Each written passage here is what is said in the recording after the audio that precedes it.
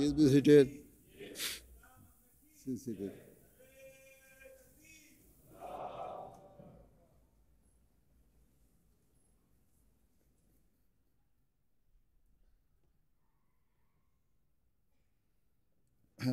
ख्वाजा अब्दुल नूर साहब तिलावत।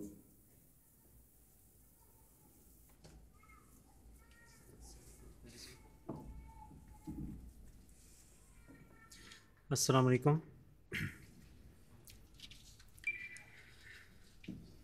अऊज़ु बिल्लाहि मिनश शैतानिर रजीम। बिस्मिल्लाहिर रहमानिर रहीम।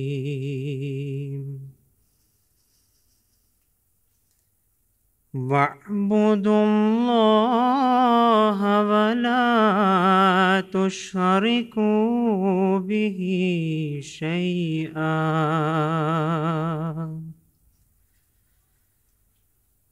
वबिलवालिदैनि इहसानन वबिज़िल क़ुर्बा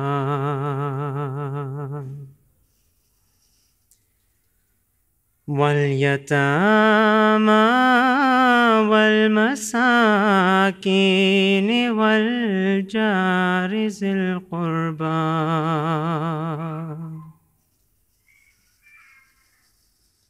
वल्जारिल जुनुबि वस्साहिबि बिलजंबि वब्निस सबील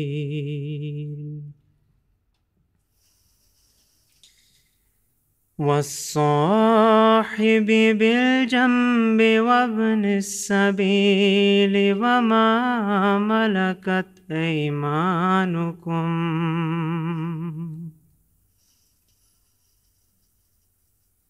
इन्नल्लाह ला युहिब्बु मन कान मुख्तालन फ़ख़ूरा।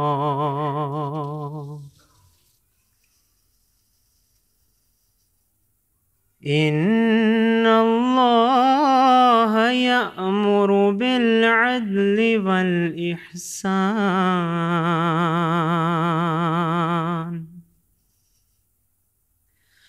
वईताइ ज़िल क़ुर्बा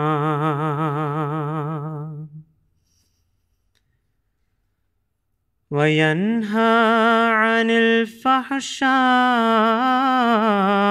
वल मुनकरि वल बग़य यइज़ुकुम लअल्लकुम तज़क्करून।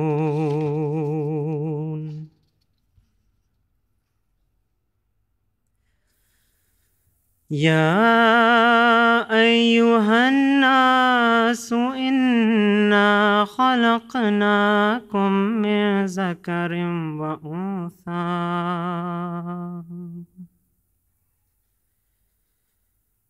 वजअलनाकुम शुऊबन व क़बाइल लितआरफ़ू।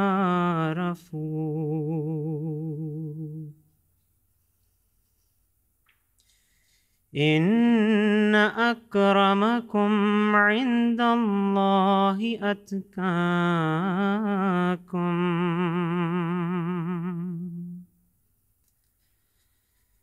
इन्नल्लाह अलीमुन ख़बीर।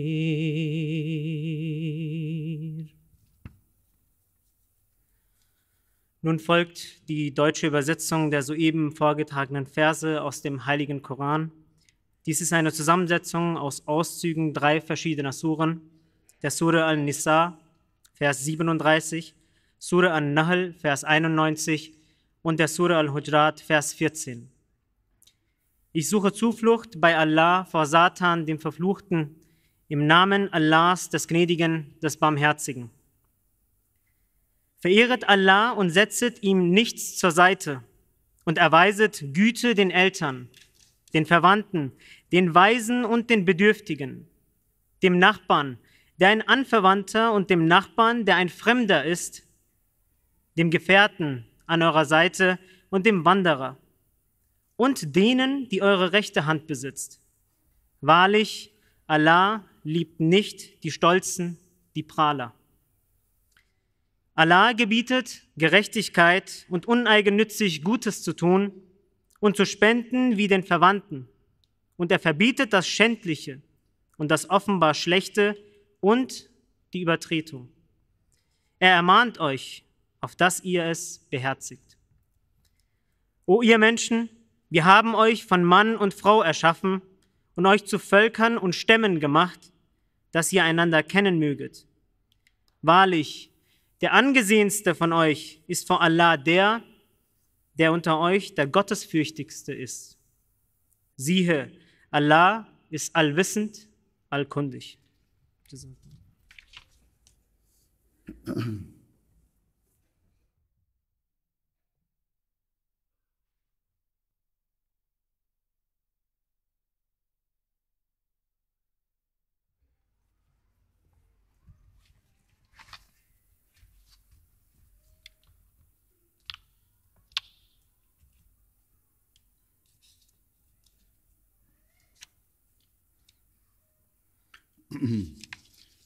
أشهد أن لا إله إلا الله وحده لا شريك له وأشهد أن محمدا عبده ورسوله أما بعد فأعوذ بالله من الشيطان الرجيم بسم الله الرحمن الرحيم.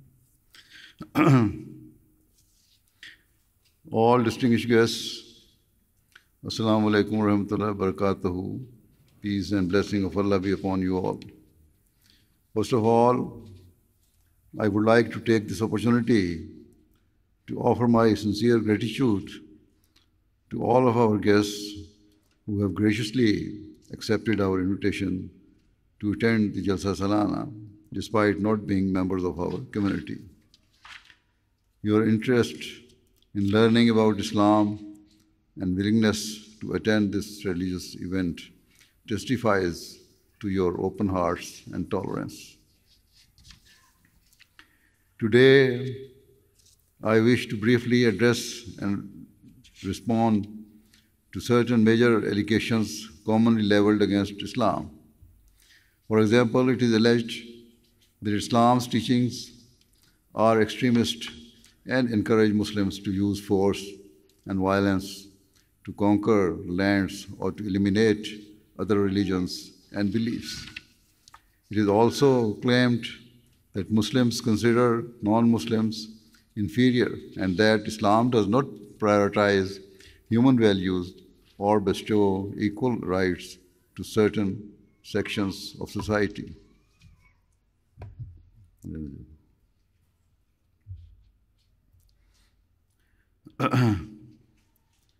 Especially women.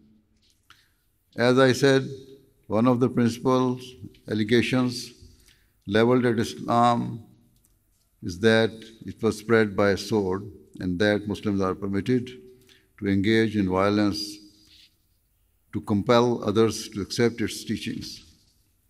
In this respect, it is vital to ascertain that the Holy Quran, which is the basis of all Islamic teachings, says in relation to the propagation of Islam.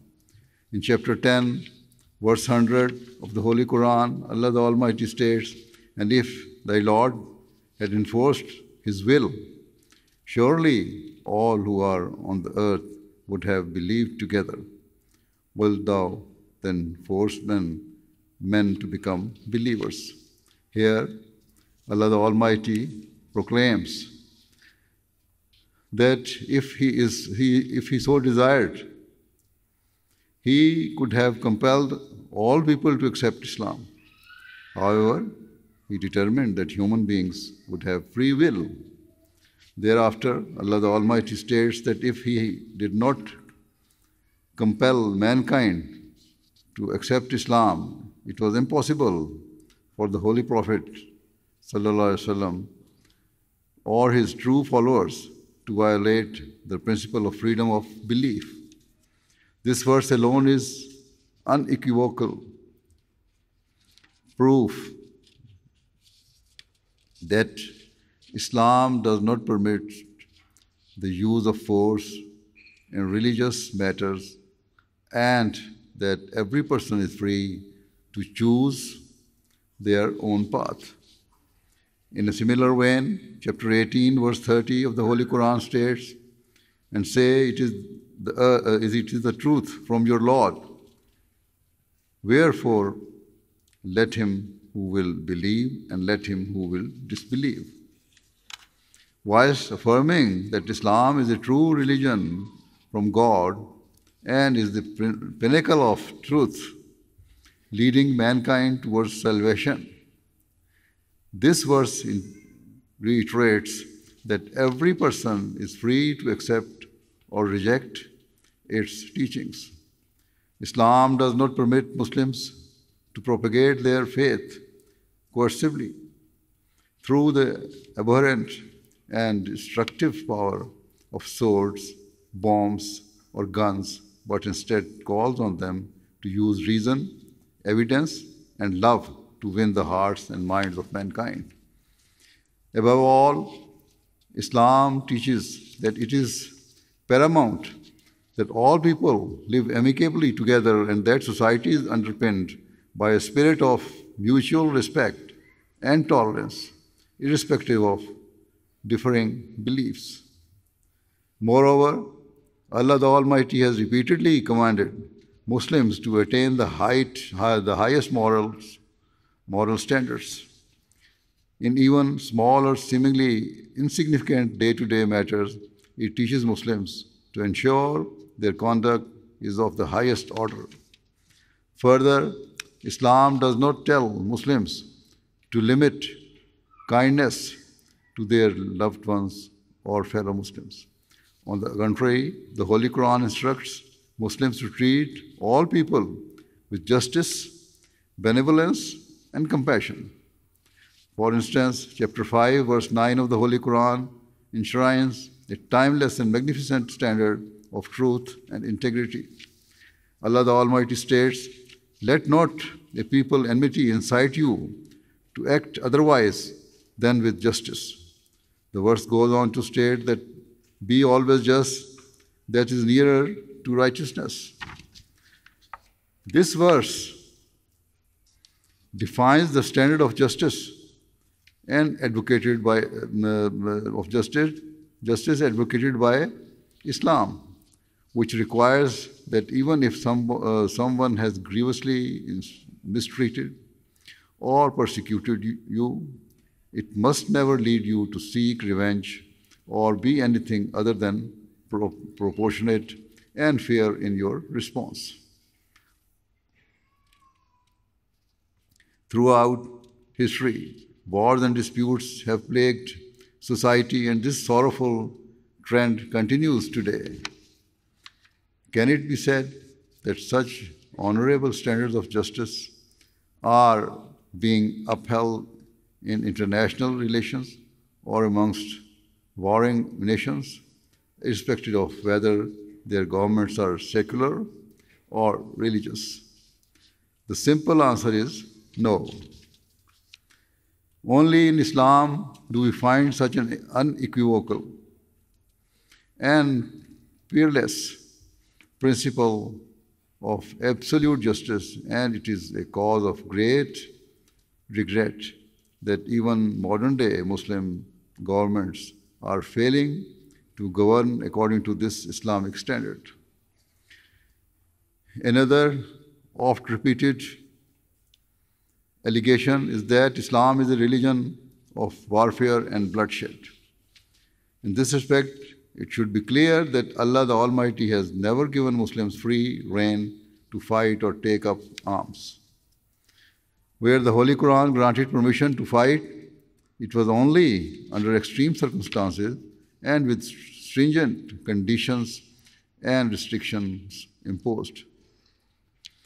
Unquestionably, if one looks at the early period of Islam through an objective and impartial lens,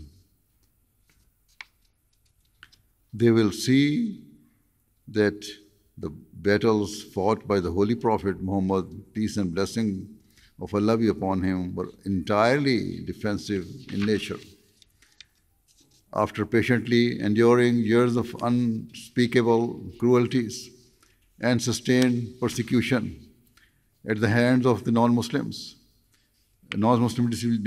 disbelievers in his hometown of Mecca, the Holy Prophet Muhammad sallallahu alaihi wasallam and his companions migrated to the Arabian city of Medina. However, even after migrating, they could not live in peace as the Meccan army aggressively pursued them, intending to kill the Holy Prophet Muhammad sallallahu alaihi wasallam and eliminate Islam once and for all. Under those extreme circumstances, Allah the Almighty permitted the Muslims to engage in a defensive battle. The permission is enshrined in chapter 22, verse 40-41 of the Holy Quran, which states, "Permission to fight is given to those against whom war is made, because they have been wronged, and Allah indeed has power to help them. Those who have been driven out from their homes unjustly, only because they said, 'Our Lord is Allah,' and if Allah did not repel some men by means of others, there would surely have been pulled down cloisters and churches and synagogues and mosques wherein the name of Allah is oft commemorated." These verses demonstrate that Allah the Almighty did not command the Holy Prophet Muhammad sallallahu alaihi wasallam to fight back only to save the Islamic faith. Rather, the Holy Quran testifies that the ultimate objective of the Meccans was to eradicate all religions and to demolish all places of worship. It was only then that Allah the Almighty commanded the Muslims to fight back in order to establish the universal principle of freedom of conscience and belief. Indeed, according to Islam's teachings, if ever the followers of other religions seek the help of Muslims to protect and preserve religious freedom, Muslims should support them. If these are Islam's actual teachings, you may query why terrorists have conducted heinous attacks in the name of Islam in recent years.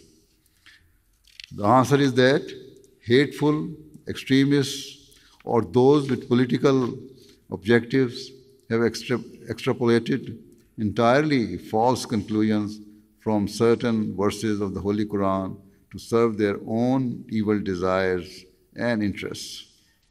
Yet, if a person studies the proper context of those verses impartially, they will see that Islam does not permit any forms of cruelty, and there are no contradictions within the Holy Quran or Islamic teachings.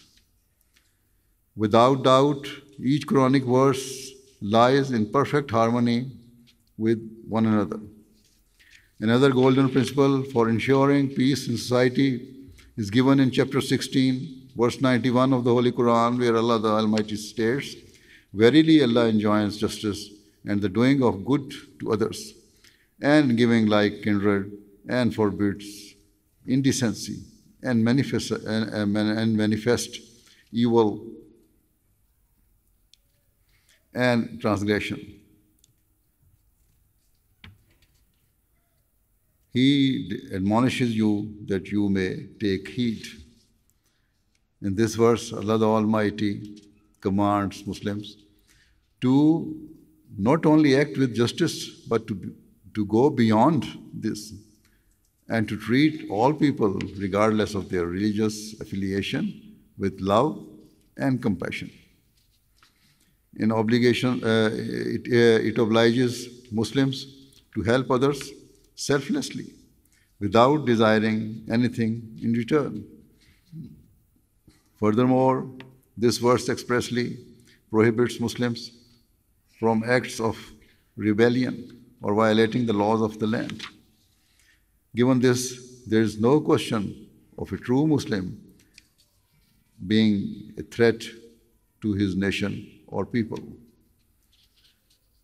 In the very next verse, Allah the Almighty states, "And fulfill the covenant of Allah when you have made, and break not the oaths after making them firm, while you have made Allah your surety.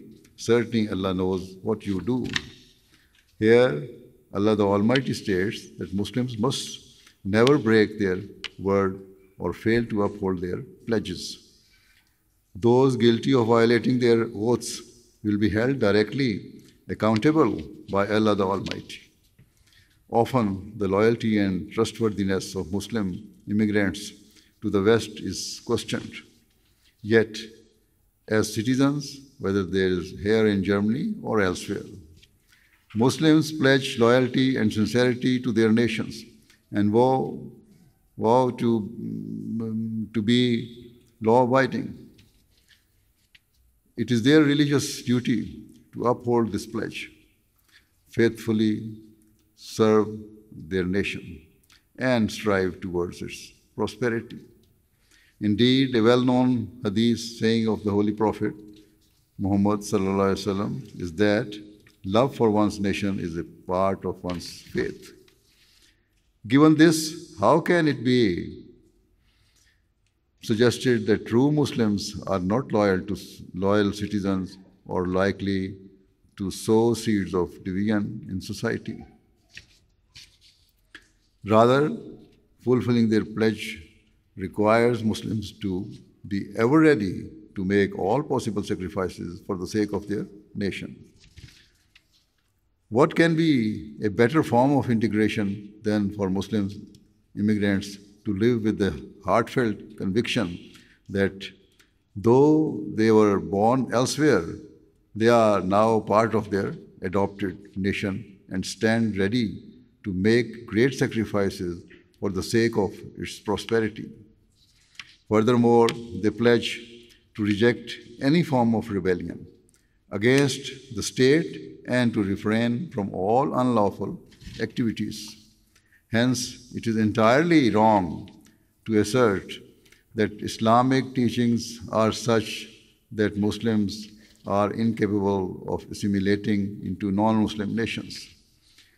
If, due to their religious convictions, a Muslim abstains from drinking alcohol, chooses not to go to nightclubs, dresses modestly, or rejects behavior that is contrary to their moral values, it does not mean that they have failed to integrate.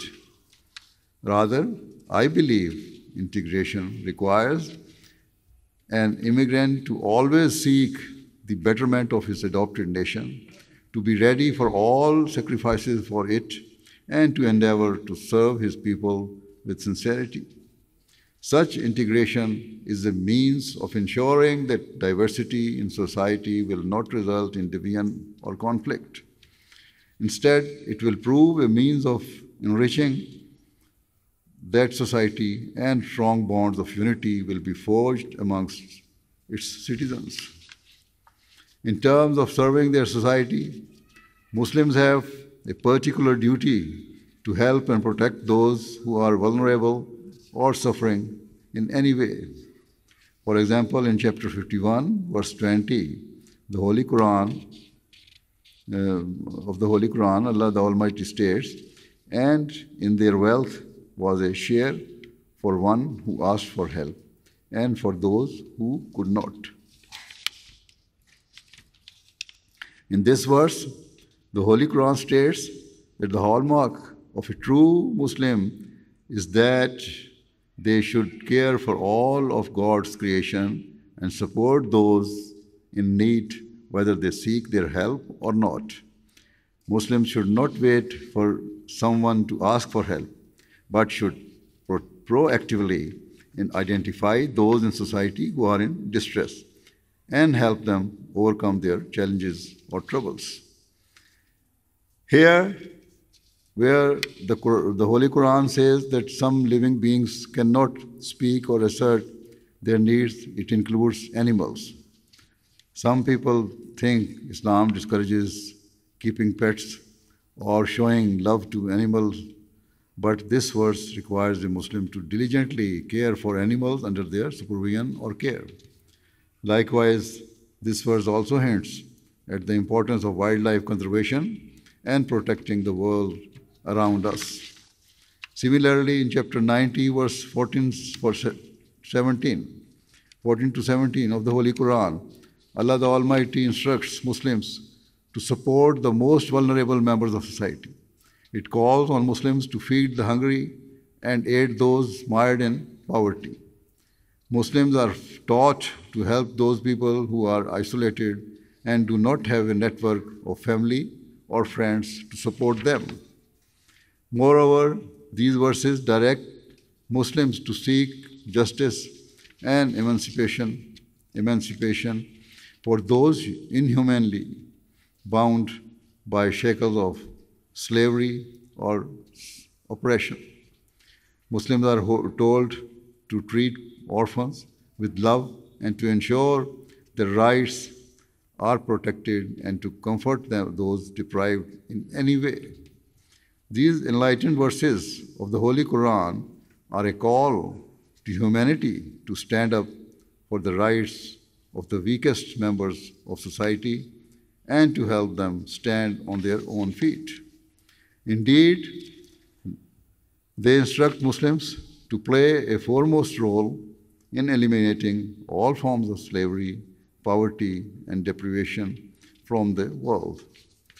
In essence, the Holy Quran teaches us that serving humanity is a fundamental means of spiritual progress.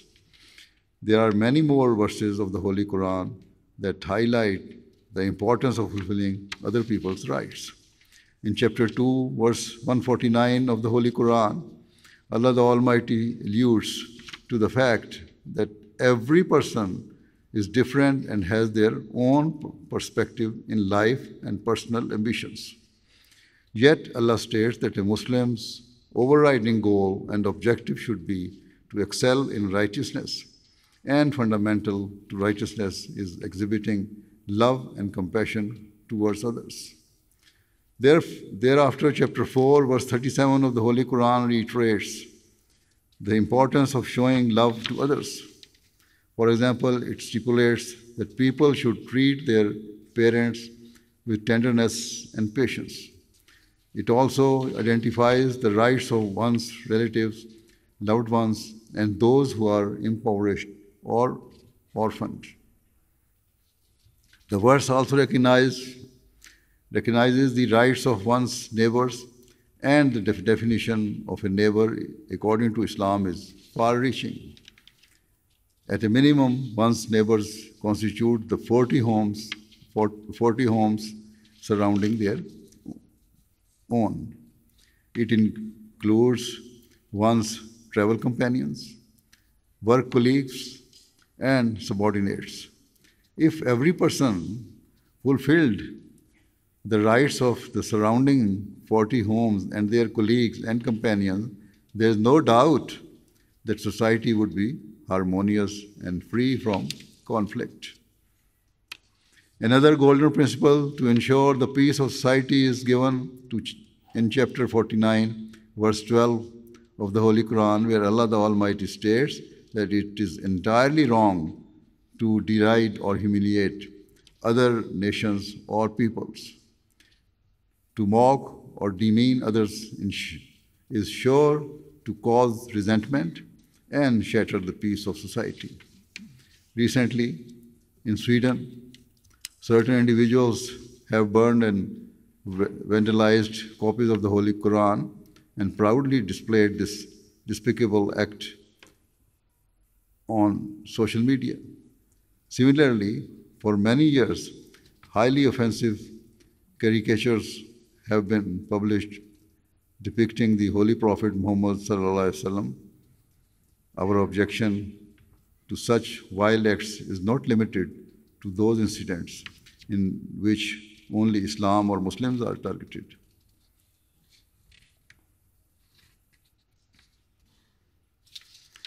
Rather, we firmly believe that denigrating what is sacred to the followers of any religion is reprehensible and to be condemned in the strongest terms.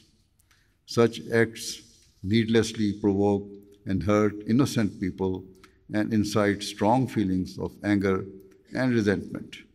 They are a means of undermining the peace and cohesion of society. Islam teaches that it is essential to care for the sentiments and feelings of one another with sensitivity and consideration. Moving on, and before concluding, I also wish to address the question of women's rights in Islam. Certainly, when it comes to women's rights, Islam has been frequently misrepresented. Rather than deny women their rights, the truth is that Islam actually established women's rights and did so centuries before similar rights were afforded by those nations that are now considered to be progressive. In an age when women's rights were not even deemed worthy of consideration, the Holy Quran and the Holy Prophet of Islam ﷺ enshrined forever countless rights of women and girls, including the rights to education, to divorce, and to inherit. On one occasion, the Holy Prophet of Islam ﷺ gave an analogy of a woman being like a rib. As such, they were delicate and to be treated with love and tenderness. If one analyzes this statement carefully, they will realize how esteemed the status of women in Islam is. The human rib is designed to protect a person's vital organs. And so, by describing women in such a way, the Holy Prophet ﷺ has pointed to the fact that women are fundamental to the survival of humanity. Another famous saying of the Holy Prophet Muhammad, peace and blessing of Allah be upon him, is that paradise lies under the feet of one's mother. Women have been given this unique and elevated status because mothers play the foremost role in nurturing society's next generation and make immense sacrifices for the sake of their children. If a woman fulfills her duties to her children, it will enable them to develop into moral and righteous individuals who contribute positively to society. In this way, mothers are the means of success and prosperity for their children in this life and guide them on the path leading to paradise in the hereafter. In terms of the Holy Quran, chapter 4, verse 20 provides an outstanding means of establishing women's domestic rights. The verse specifically instructs Muslims men to treat their wives lovingly and be considerate of their needs. It stipulates that women are free individuals and cannot be forced into the possession of any man. In terms of their finances, whatever a woman earns is hers to keep, and her husband cannot demand a share. Upon divorce, Islam teaches that women are free to keep whatever their husbands gave them during their marriage. In today's world, when a marriage breaks down, protracted conflicts and bitter disputes often occur. as men seek to recover what they have given to their wives. However, Islam does not permit this. Reiterating how women should be treated, chapter 16, verse 73 of the Holy Quran states that men should treat their wives with tenderness and cherish those who have given birth to their children.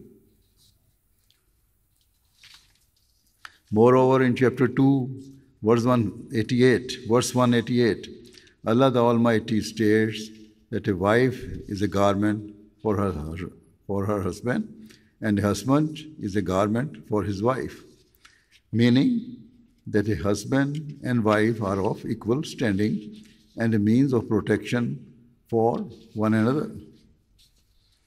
They should manifest love and protect one another,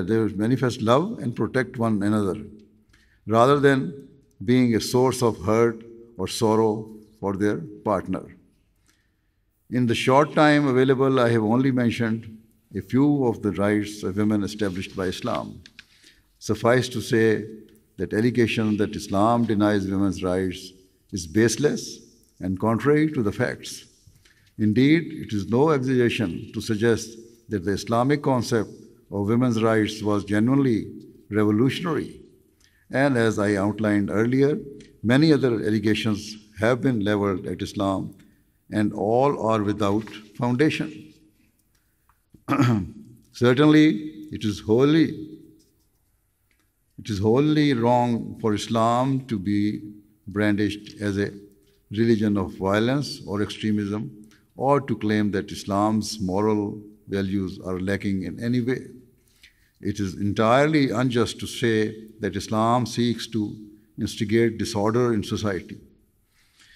On the contrary, it is a religion that seeks to build bridges amongst people of all faiths and beliefs. It is a religion that promotes peace, love, and harmony.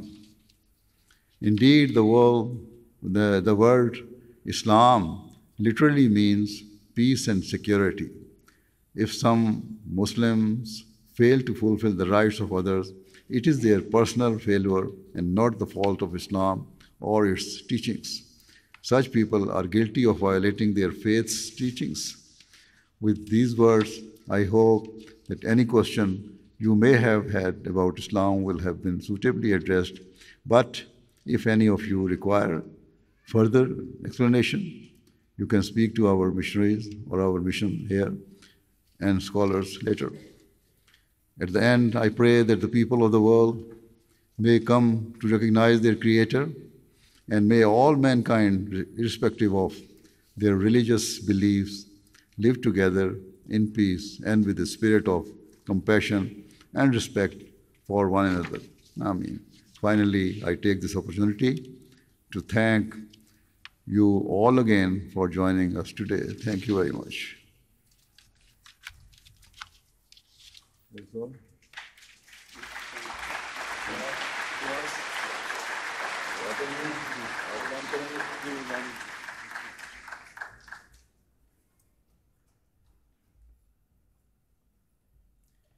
Meine lieben Gäste, seine Heiligkeit wird nun ein stilles Gebet leiten.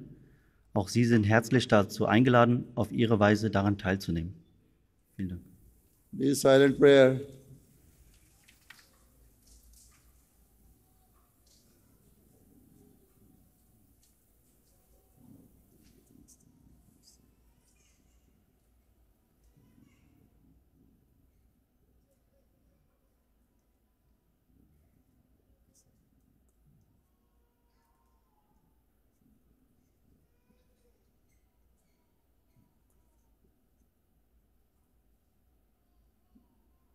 Ameen.